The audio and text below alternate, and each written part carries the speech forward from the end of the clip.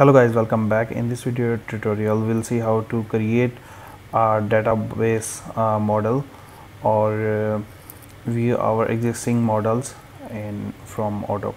Before we created the patients.py file. Inside we have a model, database model here. The name is hospital.patient, and if I go to settings under here technical, make sure you have to activate the developer mode, and here we have database,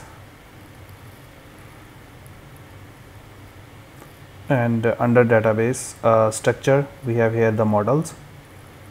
Search here hospital.patient, we have a model here, and the description which we mentioned hospital patient.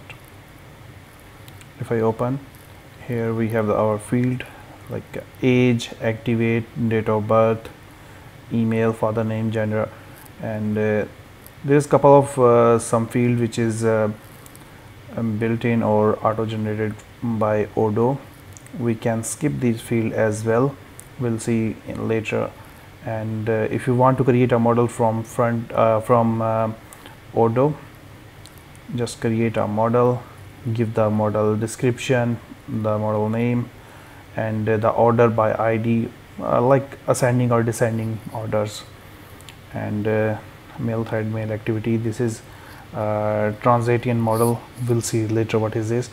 And the fields we can add from here, and also we can give the access rights and properties like read, required, or whatever. So this is how we can